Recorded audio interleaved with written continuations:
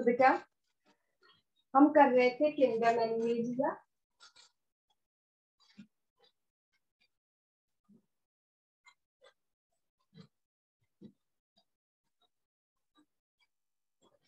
Kingdom animalia में बेटा आज हम पहले ये दो फाइलम्स करेंगे। फाइलम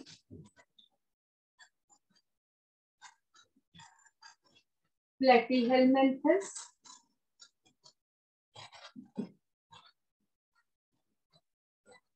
और दूसरा है phylum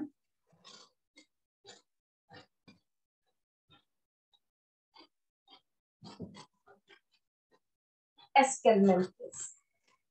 phylum प्लेटीहेलमिन्थस, these are flatworms. Phylum Escalmenthus,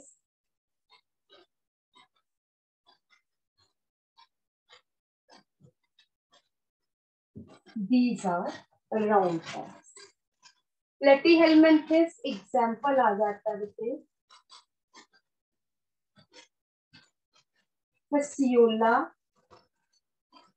hepatica.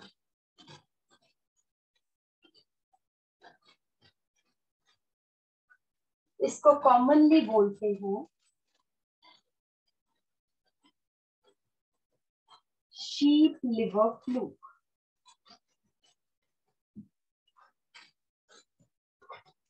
Flat leaf like structure है इसमें।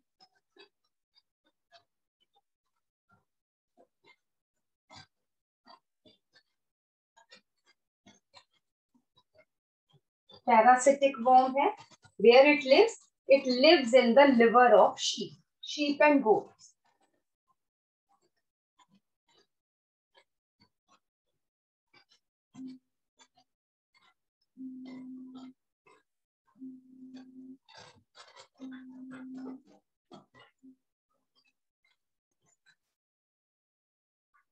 ये बेटा these are suckers, helps in sucking of food from the host.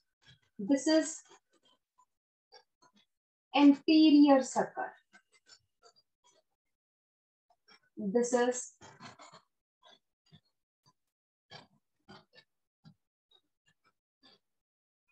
posterior sucker. This is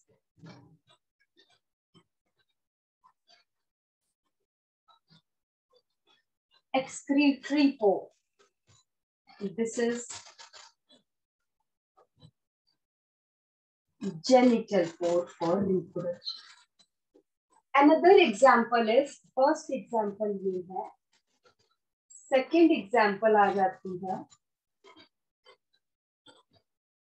Tinea solium. Tinea solium is pork tapeworm.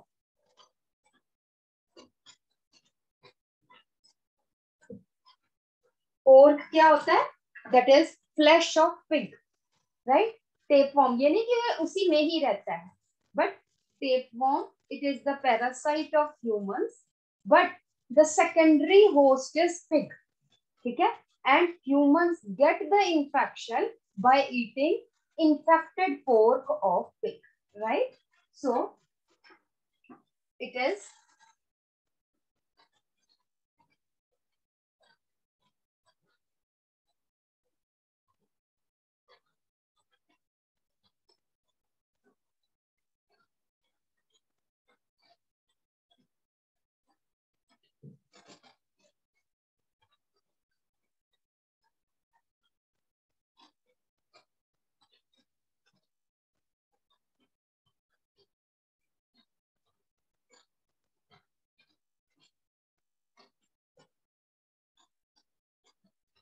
बहुत बड़ा ये लंबा सा tape like, अगर आप देखोगे it appears like a tape.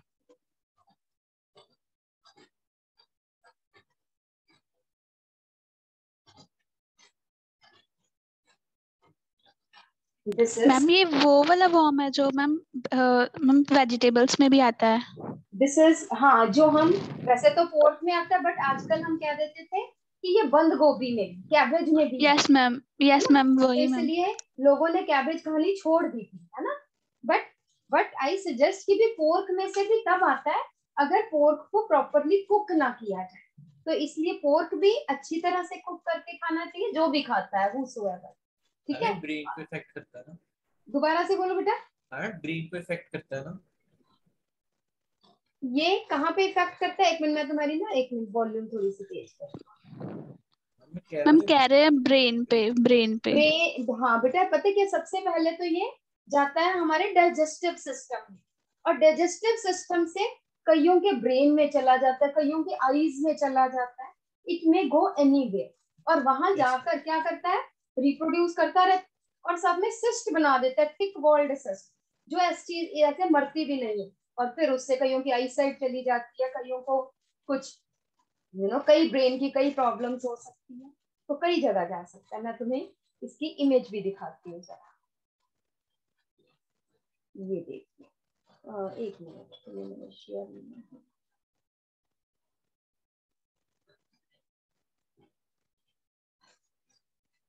Can you see it? Yes ma'am. इस तरह से ये देखो, ये टेप की तरह नजर आ रहा है ना। So yes this ma'am. Is pork tape warm. Pork में नहीं, जरूरी नहीं पिग्स में है, मतलब जरूरी तो नहीं है, मतलब ये पिग्स में नहीं, ह्यूमंस में होता है। And humans get the infection through pigs, right. तो अगर आप यहाँ पे देखें, ये जो आपको ऐसे लग रहा है ना जैसे इसकी ये आंखें हो, ठीक है, यस और मैम। ये इसका मुंह हो, बट ऐसा नहीं है, ये भी सकर्स है, ये दोनों भी सकर्स है, ये टिप पे भी सकर है, राइट। मैं आपको बना के दिखाती हूँ।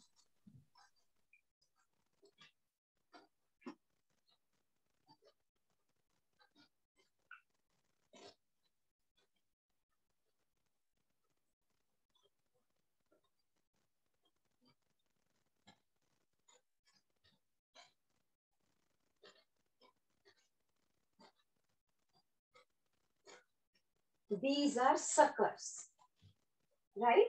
और यहाँ पे एक मिनट,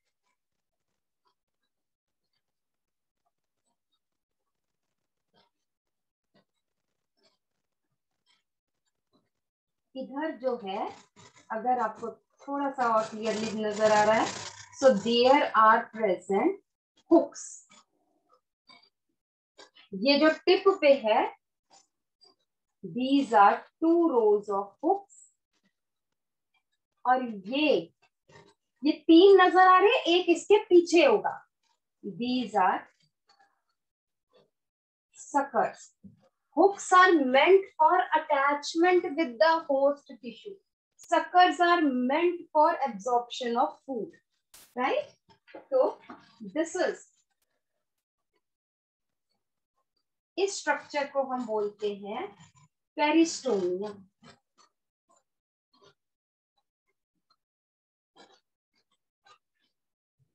ठीक है जी। These are, बाकी सब जितनी सेगमेंट्स है, these are called as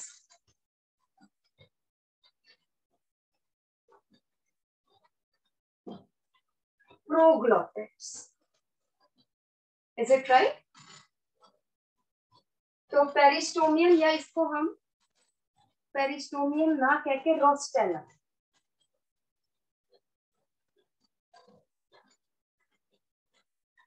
rostellum with hooks and suckers.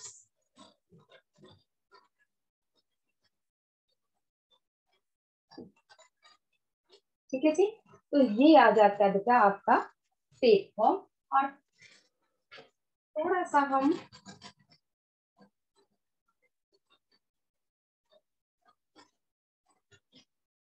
इस तरह से, ठीक है, ये हेड वाला या रोस्टेलम, दिस इज नेक,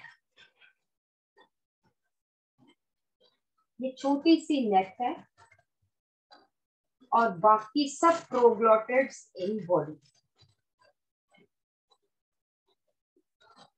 ये स्ट्रक्चर है, राइट। दिस इज टीनिया सोलिया, pork tape form, to host primary host man, secondary host pig.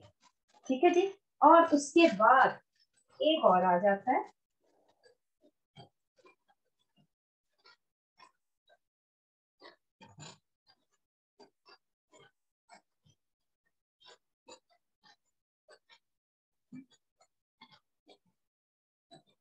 This is planaria, also called as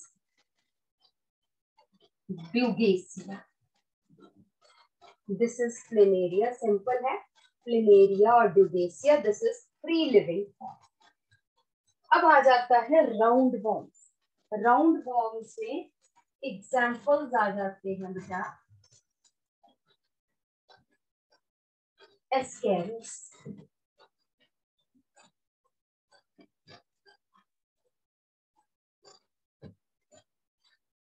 विचरेरिया, बेनक्रॉफ्टाइस, जिसको कॉमनली बोलते हैं filarial warm, Ascaris species common है,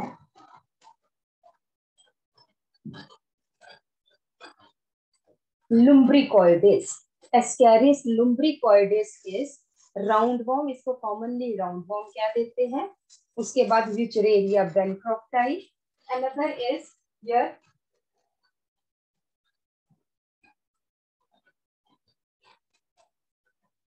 एनसाइलोस्टोमा, this is hookworm,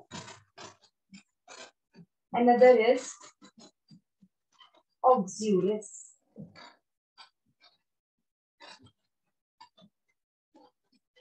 this is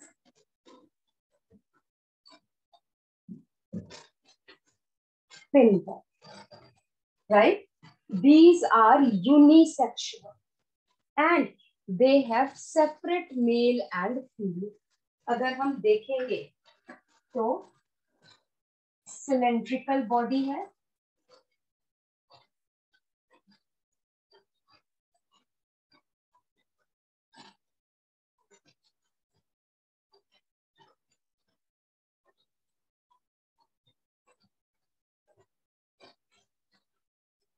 this is male having rounded posterior end and pineal setae. ये जो है pin like structure है, pineal सीटे है, ये ऐसे सरफेस पे नजर आता है और इसका एंड हमेशा ही कर्व्ड होगा, पोस्टीरियर एंड हमेशा कर्व्ड होगा। Where as female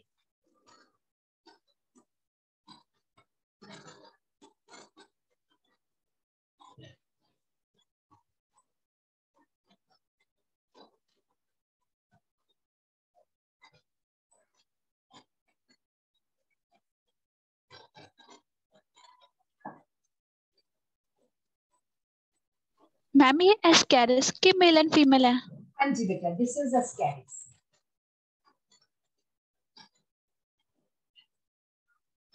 Can you see it? This is female.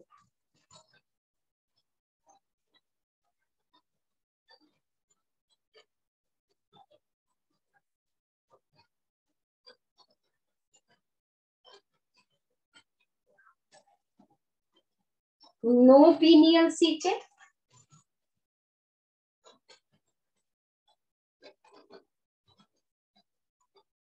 This is cloaca. Sorry, I'm sorry. This is anus. This is genital pore. Separate anus and genital pore. जबकि mails में this is cloaca. Cloaca का क्या मतलब है? Same aperture,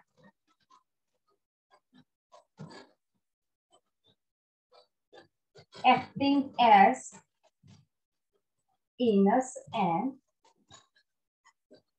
genital pore. ठीक है, this is, तो आप क्या डिफरेंस अगर पूछा जाए तो क्या बताएंगे कि दिस इज सेपरेट एस्कैरिस में। पहली बात तो जो एस्केलमेंथिस है they are unisexual having separate mails and females which are externally distinguishable also. जो मेल्स है स्मॉलर है, फीमेल्स आर लॉन्गर।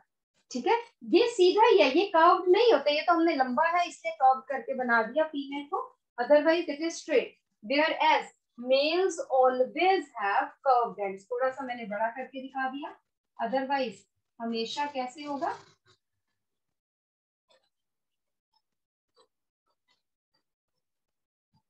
हमेशा ऐसे नजर आएगा। ठीक है जी, तो mails always have curved ends where as females have straight ends. Second है, थर्ड पॉइंट, पहली बात तो mail shorter females longer, second posterior end of males have curved ends, females have straight ends. Third point, mails have cloaca whereas females have separate anus and genital, right? So these are the important diagrams जो है हम आपके ये बना रहे हैं। So ये बना लो फटाफट से, फिर मैं आपको इनके और बातें बताऊं।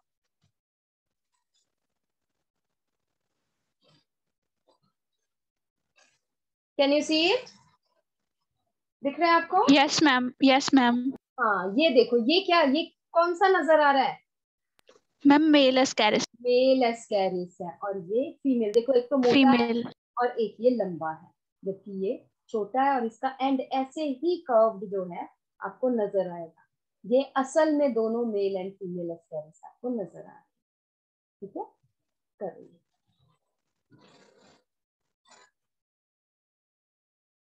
चलिए जी, तो अब आ जाइए बेटा प्लेटीहेलमिन्थस। दे हैव, यहाँ पे अगर हम देखें, ध्यान से सुनना है पहले, dorso ventrally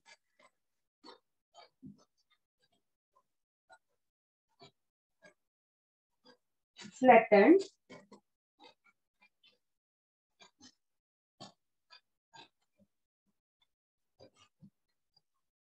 leaf-like body. Then second point, mainly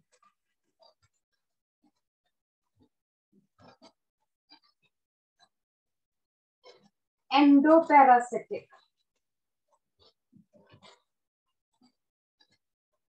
In various animals,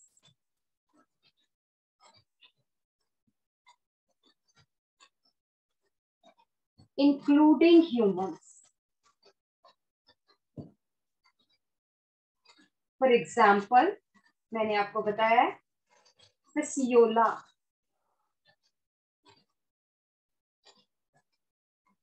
it is attached with bile duct. Bile duct किसकी होती है? लिवर की। bile duct of sheep. Bile duct in liver of sheep. Another is Taenia sodium. Lives in small intestine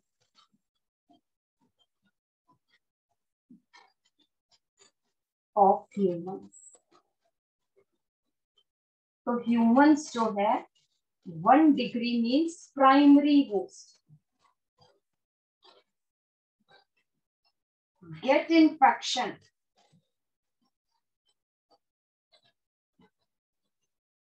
by eating infected pork. Mainly book में pork ही है, तो इसलिए हम pork ही करेंगे। वेजिटेबल्स हम लिख रहे हैं। 2 degree और secondary host pig.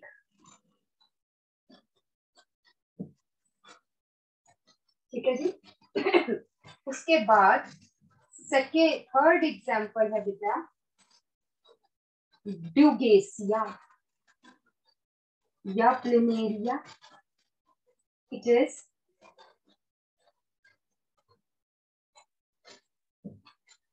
free living. It lives near free flowing rivers, has high power of regeneration. इसको बेटा तुम अगर 100 पीसेस में भी काट दोगे, even then each piece रीजेनरेट्स into new planaria. It has very high power of regeneration capacity. ठीक है जी. देन इसी के ही बारे में, अभी मैं इसके बारे में नहीं बता रही हूँ, अभी इसी के ही हम बारे में बता रहे हैं. इससे पहले अभी लिखो मत, अभी ध्यान से सुनो, ठीक है, बाद में लिखना. These are bilaterally symmetrical.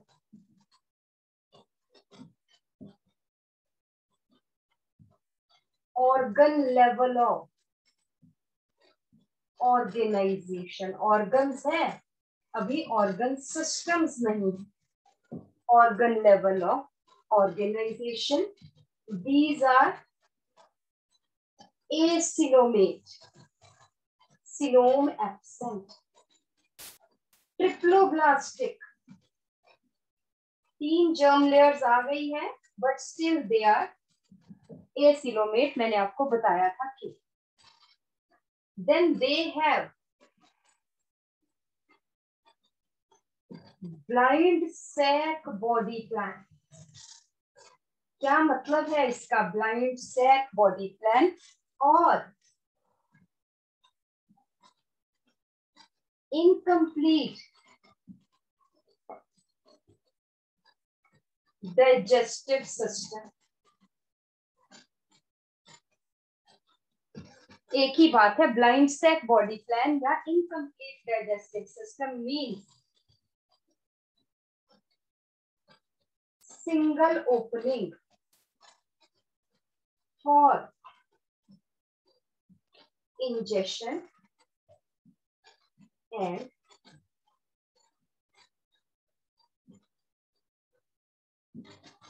egestion. ठीक है जी. नेक्स्ट आ जाते हैं hooks and suckers in parasitic forms. हो सकता है दोनों हो सकता है एक ही. देन और ये some absorb food from host. ध्यान से सुनना है ताकि याद हो, साथ साथ लिखते रहोगे तो याद नहीं होता. ठीक है. Food from host by suckers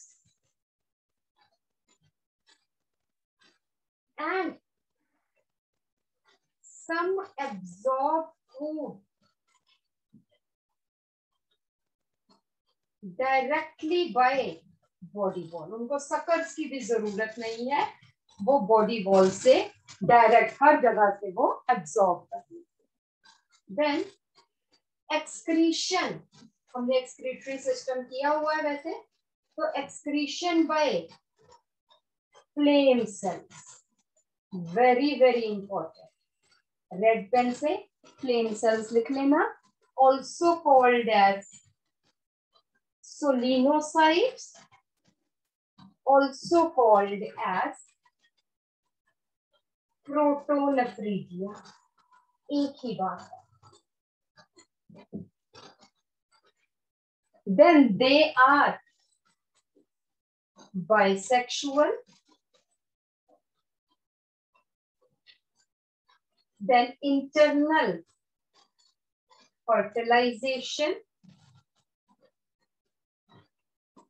many larval stages, and thus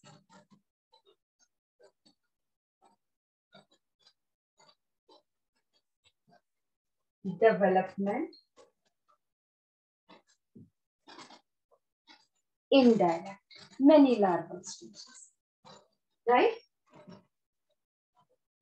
तो जो फेसियोला है,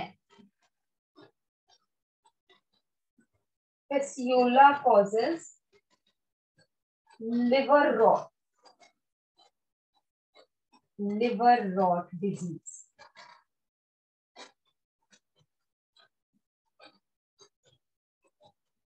Tinea, it causes, इसको teniasis ही बोलते, it causes teniasis.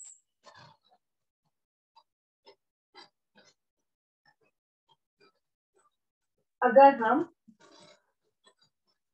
Round worms की बात करें, ठीक है, जल्दी से देखना, आपको रेड पेन का दिख रहा है कि नहीं दिख रहा, मैं रेड से लिखती हूँ।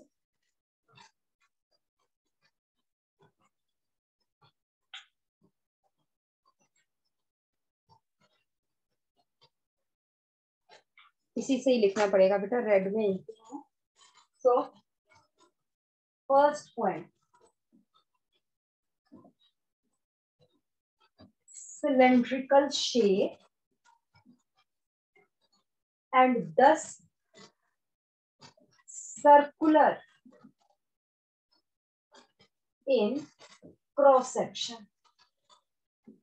जैसे बेटा कुकम्बर होता है, कुकम्बर सिलिंड्रिकल है, बट अगर उसपे ऐसे स्लाइसेस काटे तो वो सर्कुलर नजर आता है। इसी तरह से इसके ऐसे स्लाइसेस काटेंगे तो सर्कुलर है, इसलिए इनको क्या बोलते हैं, राउंड वॉर्म्स बोलते हैं। ठीक है, दे मे बी, सेकेंड है may be free living, example है सच एज रेप्टाइटिस। रेप्टाइटिस जो है वो फ्री लिविंग है और parasitic in plants and animals. कुछ राउंड वॉर्म्स प्लांट्स के भी पैरासाइट्स है। जैसे हमने क्या कहा था कि जो फ्लैट वॉर्म्स है वो एनिमल्स के है, but these may be parasitic in plants also. Another is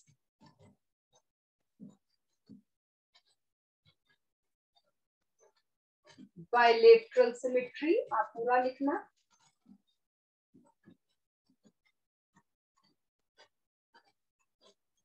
triploblastic,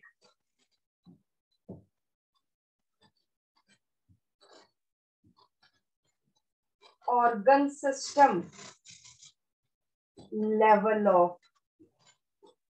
organization।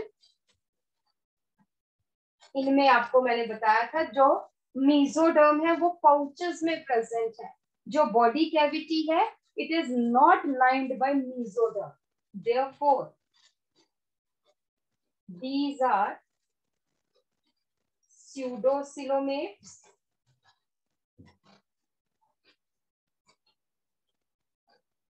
complete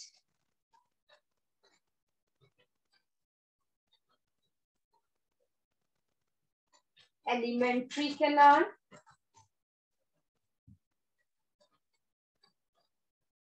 excretion by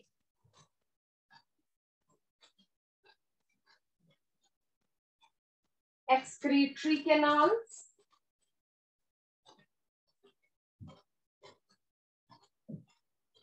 then these are unisexual।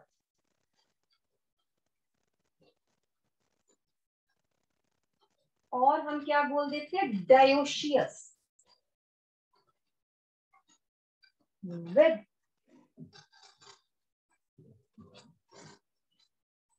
sexual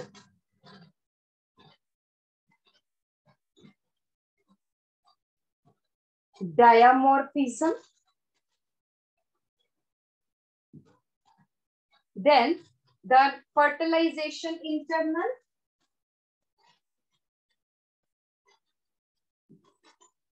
development कईयों में डायरेक्ट है और कईयों में इनडायरेक्ट है, तो it may be development direct और इनडायरेक्ट। ठीक है, कईयों में लार्वल स्टेजेस नहीं है और कईयों में लार्वल स्टेजेस प्रेजेंट है। पहले आप ये लिखो और फिर मैं थोड़ा सा राउंड वॉर्म्स के बारे में और भी आपको बताऊंगी। बेटा यहाँ पे एस्केल मेंथिस में लिख लो फाइलेरिफॉर्म लार्वा, फाइलेरिफॉर्म लार्वा इन एस्केरिस, फाइलेरिफॉर्म लार्वा इन एस्केरिस। सेकंड आ जाइए रेब्डिटिफॉर्म लार्वा, रेब्डिटिफॉर्म, एक मिनट थोड़ा सा ठीक करना बेटा, फाइलेरिफॉर्म larva in हुकवॉर्म, not Ascaris, फाइलेरिफॉर्म larva in हुकवॉर्म। Second है रेब्डिटिफॉर्म लार्वा, RHABBITI, रेब्डिटिफॉर्म लार्वा इन एस्केरिस, इन एस्केरिस। थर्ड है माइक्रोफाइलेरिया लार्वा, माइक्रोफाइलेरिया लार्वा इन व्यूचरेरिया।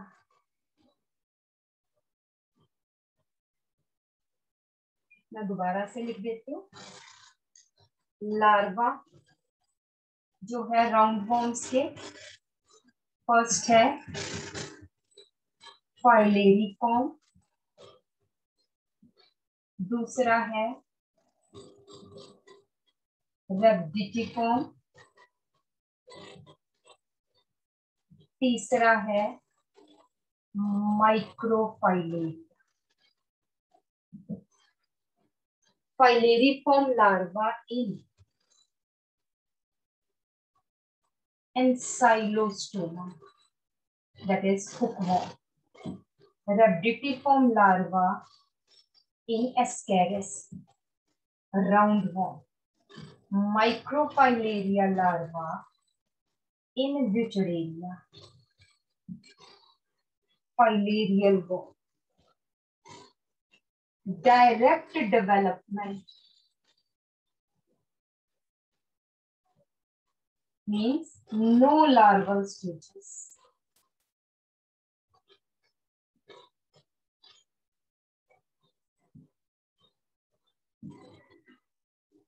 डायरेक्ट डेवलपमेंट में किसमें है, ऑक्सियस, that is fin.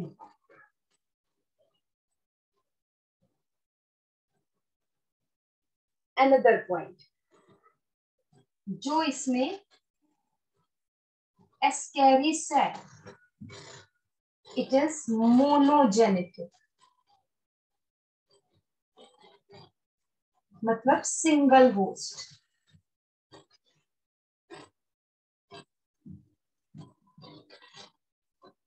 Infection by contaminated food and water.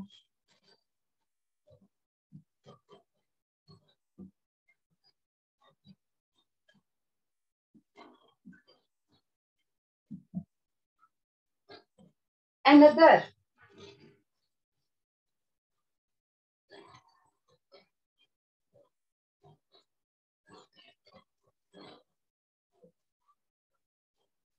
Wuchereria. It causes the disease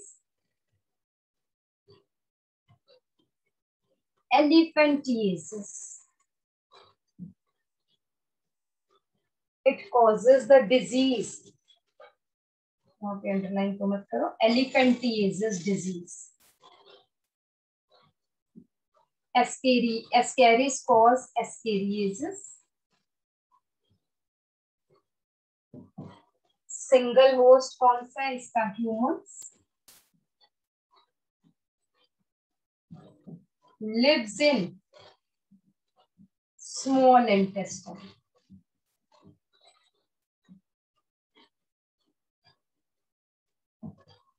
Which area it causes the disease? Elephantiasis. It blocks lymphatic ducts.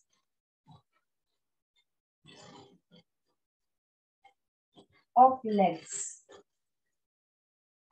तो बेटा legs का lymph जो है वो इकट्ठा हो जाएगा, due to which the legs जो है, जो डिजीज्ड पेशेंट की लेग्स है, they look like the legs of the elephant, इसलिए डिजीज का नाम है elephantiasis.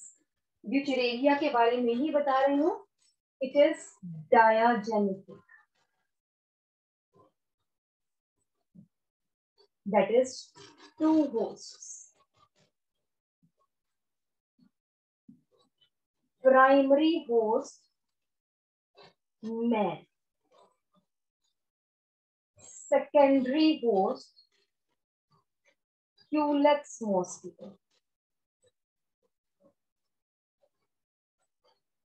Secondary host is Culex mosquito. So this is about, round forms. देख लो जरा जल्दी से।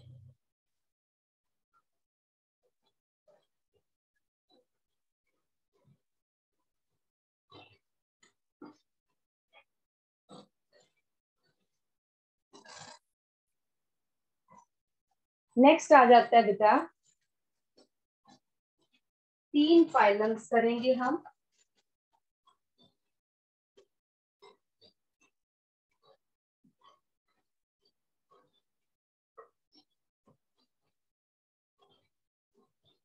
Annelida,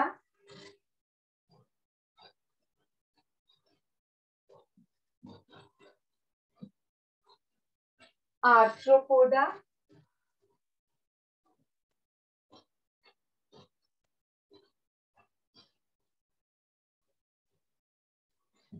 Mollusca. एनिलिडा एग्जाम्पल आ जाता है लीच, अर्थवॉर्म एंड एग्जाम्पल इसका है, पहला है नीरिस। नीरिस इज सैंडवॉर्म।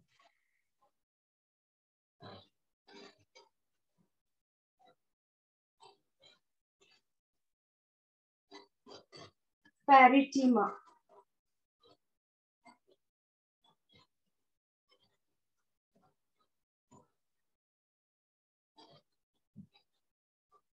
अर्थवॉर्म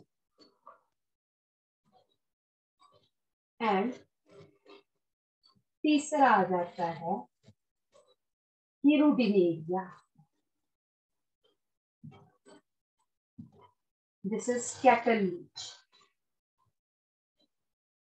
जो खून चूसती है कैटल का, दैट इज एक्टोपैरासिट। तो पहले हम आ जाते हैं नीरिस पे।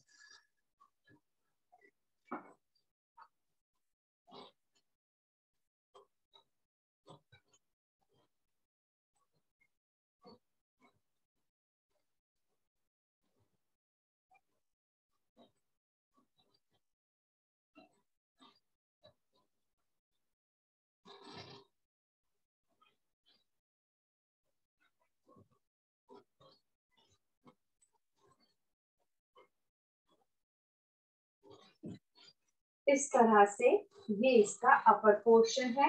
This is first segment peristomium.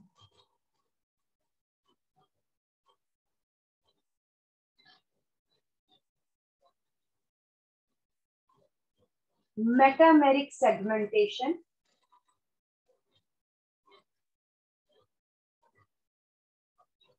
Not tapeworm. Tapeworm में आ जाता है स्यूडो मेटामेरिज्म, फॉल्स सेगमेंटेशन।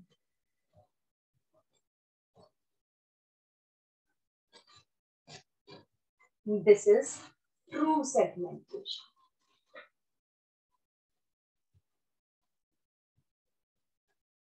ये इसके लोकोमोटरी स्ट्रक्चर्स है, parapodia.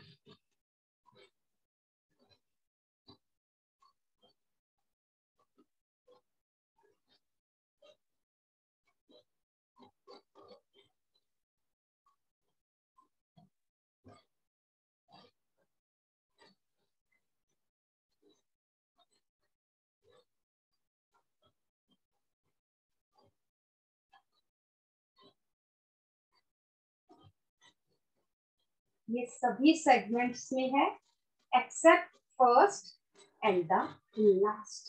This is called as first segment is called as, यहाँ पे हम बोलते हैं पेरिस्टोमी, और इसका जो ये प्रोट्रूडेड पार्ट है प्रोस्टोमिया.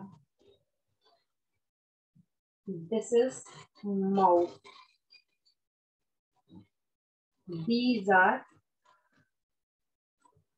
tentacles and palps. ये आ जाता है, ये जो साइड में है, these are parapodia for locomotion. यहाँ पे ये पिन लाइक स्ट्रक्चर्स है हर सेगमेंट में.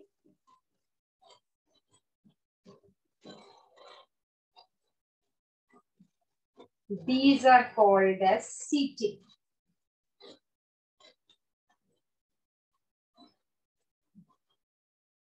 यहाँ पे है penis. So this is nails. Earthworm का डिटेल्ड स्ट्रक्चर हमने करना है, सो हम यहाँ पे ज्यादा अर्थवॉर्म की बात नहीं करेंगे. उसके बाद देन हीरोडिनेरिया.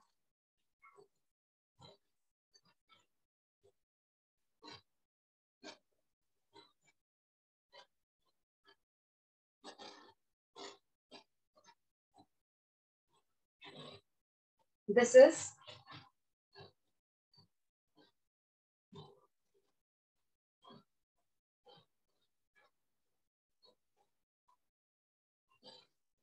हीरोडिनेरिया. ये इस तरह से इसकी, दिस इज पोस्टीरियर सकर है. This is sucker.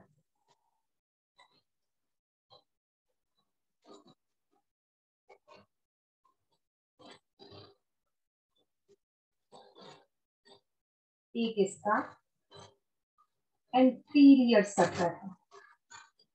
Then these are metameric segmentation. इसमें कोई पैरापोडिया, कोई सीटे नहीं है, क्योंकि ये क्या है, ये पैरासिटिक है. It is attached to the host.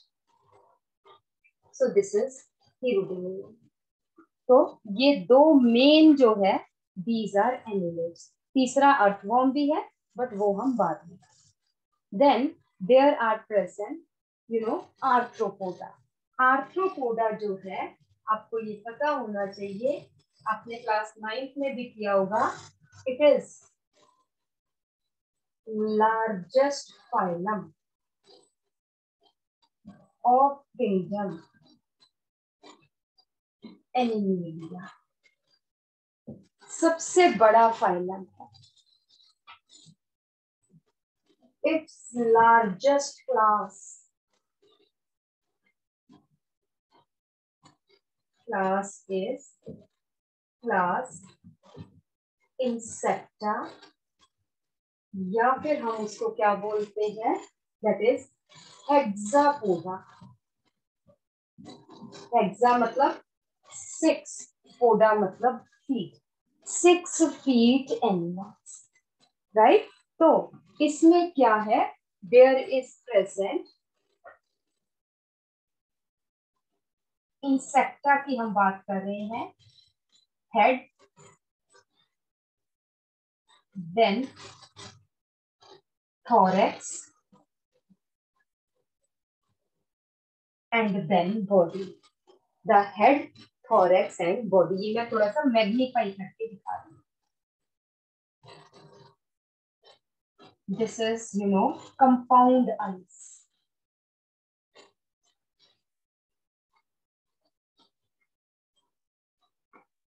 These are two tentacles. Thorax में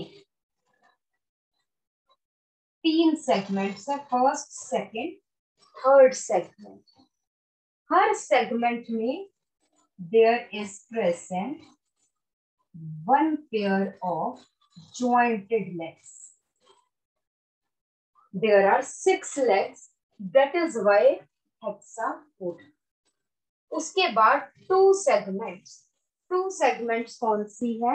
That is मिडल वाली और लास्ट वाली। यहाँ पे there are present 2 pair of wings.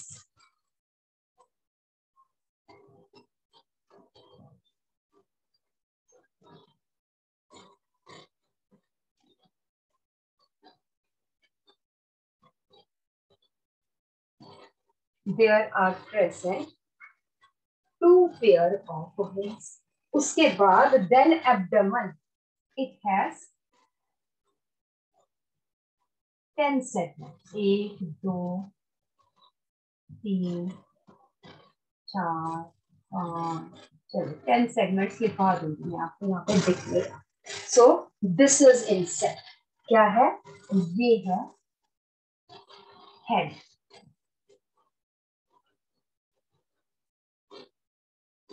This is thorax and this is abdomen. These are anal cerci. ठीक है, ये है tentacles. These are compound eyes. ये जो है jointed legs है और segment. You can see it. Her insect में 6 legs जरूर है, तभी वो हेक्सापोडा है। Legs, 4 wings है, 4 wings है।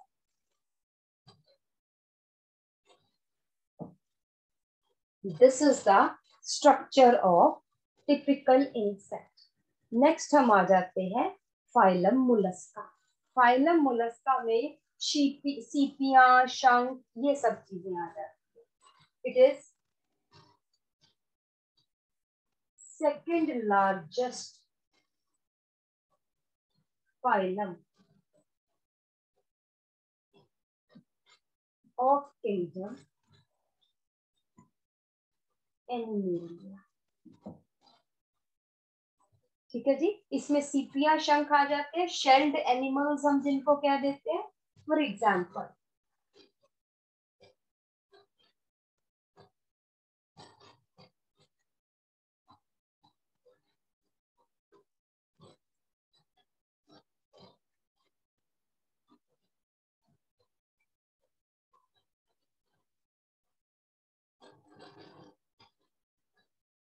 इसी तरह का जो है आपको शंख जो है, शंख या सीपियां इसी तरह की आपको दिखाई देंगी, राइट।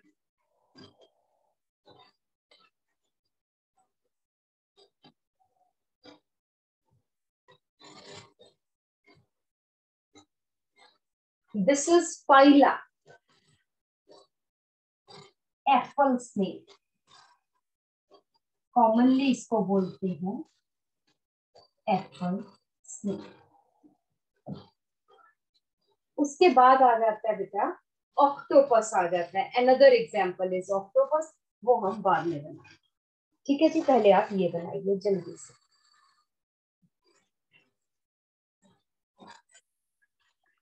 तो लिखो जरा, एनिलिड्स के नीचे लिखिए These are truly segmented worms. These are truly segmented worms, which shows metameric segmentation, which shows metameric segmentation.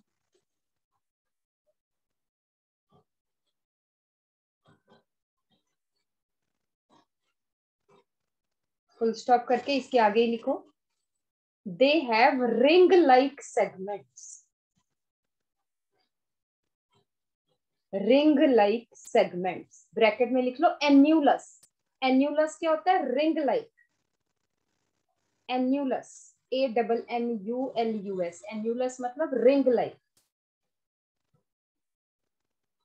Bracket close. And दस द फाइलम एनीलिडा. एनीलिडा कहां से आया? एन्यूलस से आया. एंड दस the phylum is Annelida.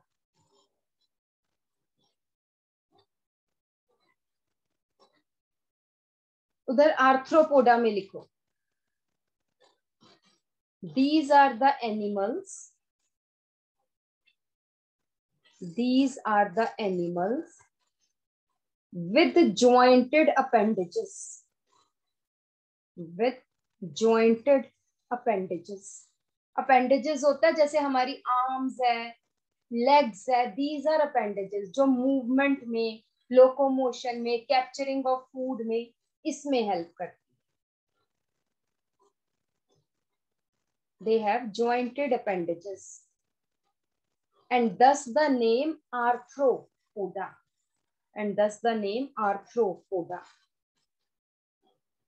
Bracket में लिख लो, arthro मतलब जॉइंट. आर्थ्रो मतलब जॉइंट. पोडा मतलब अपेंडेजेस. पोडा का मतलब है अपेंडेजेस. इंसेक्ट्स में जैसे मैंने बताया अपेंडेजेस कौन सी है? लेग्स है, टेंटिकल्स है, विंग्स है, ये सब appendages.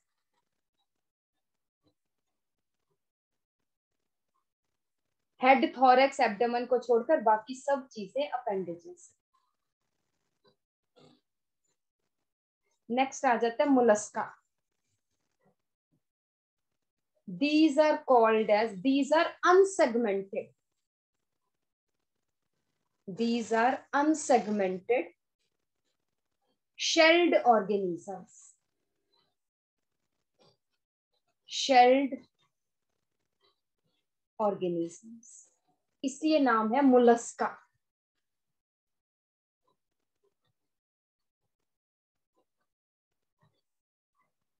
These are unsegmented shelled organisms.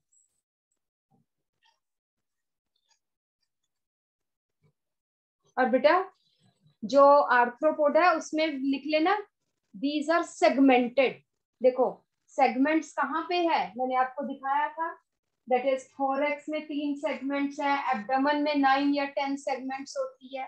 तो इसलिए आर्थ्रोपोडा सेगमेंटेड है, एनीलिडा सेगमेंटेड है, जबकि मोलस्का अनसेगमेंटेड है. एक ये डिफरेंस लिख लो तीनों में. Annelida segmented, arthropoda segmented, Mollusca unsegmented. Very important.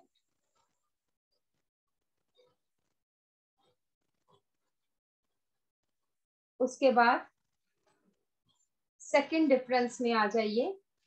Annelida में दे में बी एक्वेटिक, पानी में रहते हैं.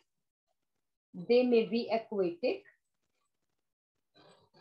ब्रैकेट्स में लिख लो marine and fresh water both. कुछ मैरीन है, सीज में रहते हैं, कुछ फ्रेश वाटर रिवर्स में रहते हैं. मैरीन और फ्रेश वाटर. Bracket close. और टेरेस्ट्रियल मतलब दे में बी एक्वेटिक, और terrestrial TERRESTRIAL terrestrial. Full stop. इसी के साथ ही लिखना दे मे बी फ्री लिविंग और parasitic. They may be free living और पैरासिटिक।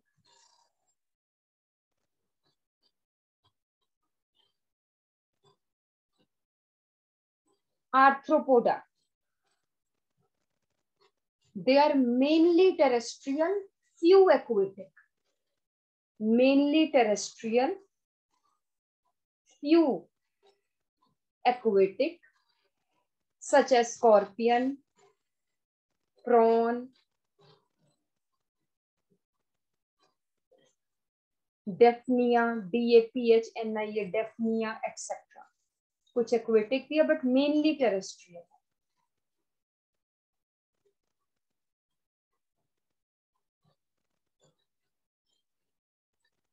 Some ectoparasitic.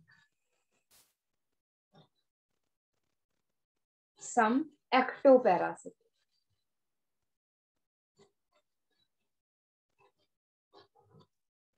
Next है mollusca.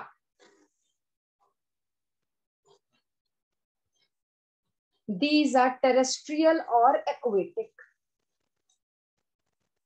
Terrestrial or aquatic.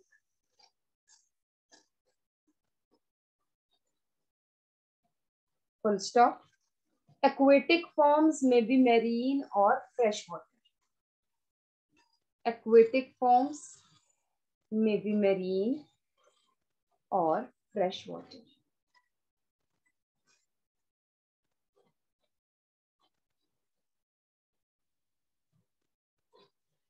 तीनों में लिखो ट्रिप्लोब्लास्टिक। तीनों में ट्रिप्लोब्लास्टिक।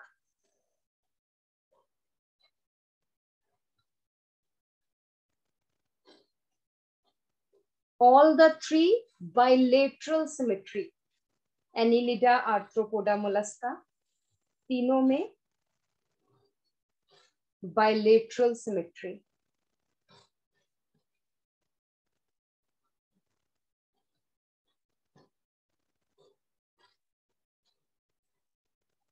Next है all three organ system level of organization.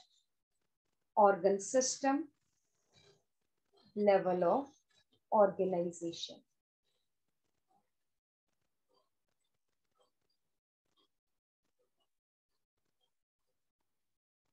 Next है all three eucoelomates. All three eucoelomate. EU. Eucoelomates means have true coelom. Have true coelom.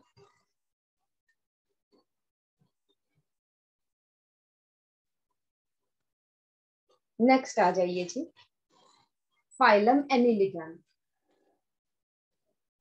First organisms to have, Annelida के अंदर लिखना है first organisms to have longitudinal and circular muscles. Longitudinal and circular muscles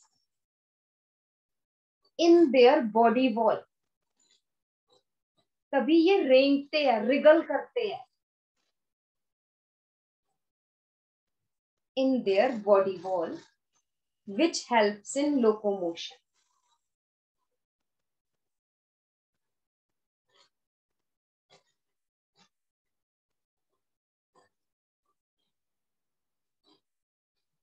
next point इसी में Annelida में ही next point लिखना aquatic annelids such as nereis. Aquatic annelids such as nereis जिसका आपने डायग्राम बनाया था NEREIS have parapodia for swimming. Have lateral appendages आप कह सकते हो lateral appendages parapodia for swimming.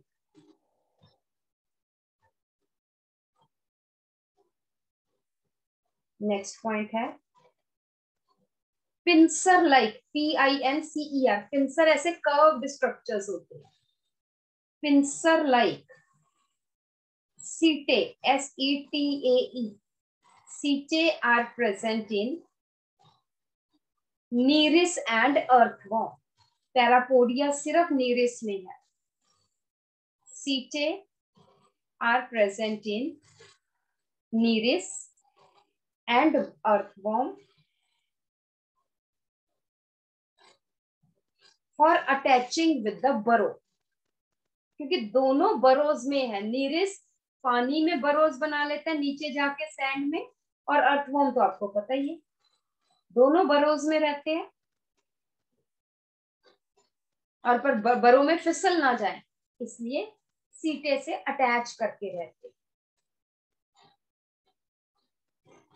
For the attachment with बरोज.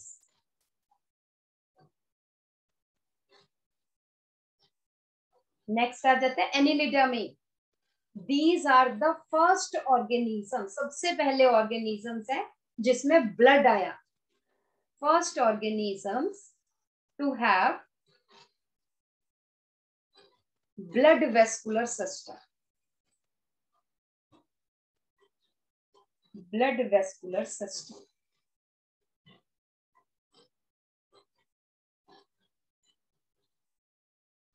Blood is red in color. Blood is red in color due to presence of hemoglobin. Due to presence of hemoglobin,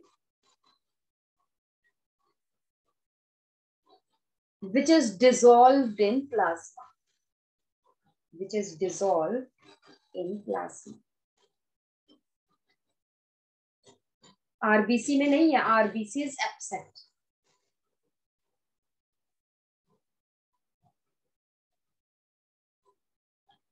Next point है they have closed circulatory system.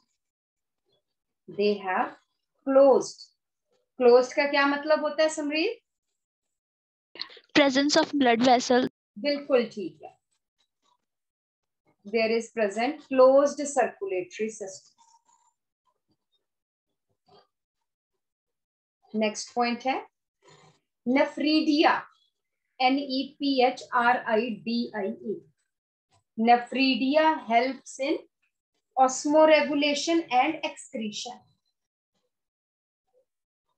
Nephridia helps in osmoregulation and excretion.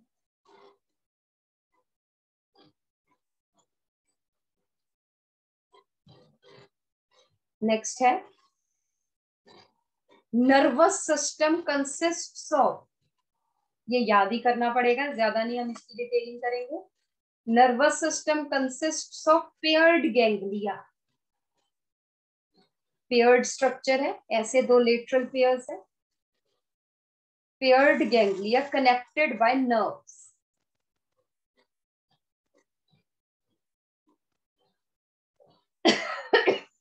Connected by nerves and thus form double ventral nerve cord. Thus form double ventral nerve cord.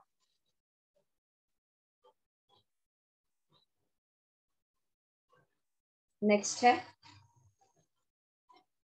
they are mainly bisexual. Mainly bisexual except Nereis.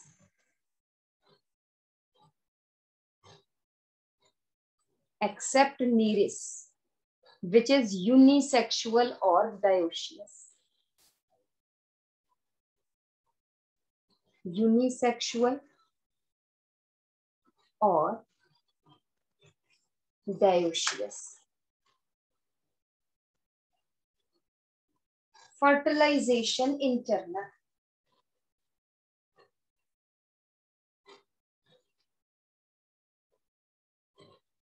Development direct or indirect. Development direct or indirect.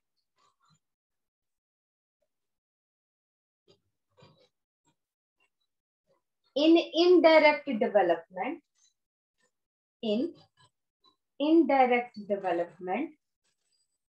Such as in नीरिस, नीरिस में होती है, such as in नीरिस there is trochophore larva.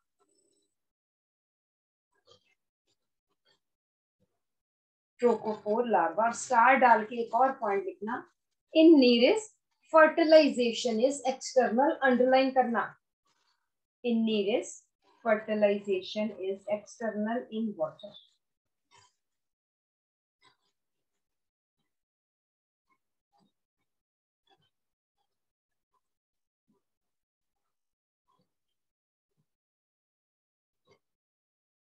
ठीक है जी, बाकियों में internal है but नीरिस में external fertilisation. Next star डाल के पॉइंट लिखेंगे, Hirudinaria is एक्टोपैरासिटिक on cattle.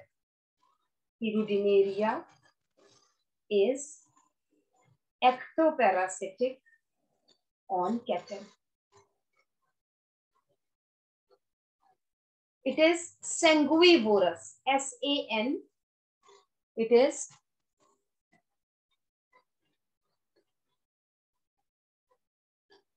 sanguivorous, S-A-N-G-U-I-V-O-R-O-U, sanguivorous, that is sucks blood of cattle. Its saliva has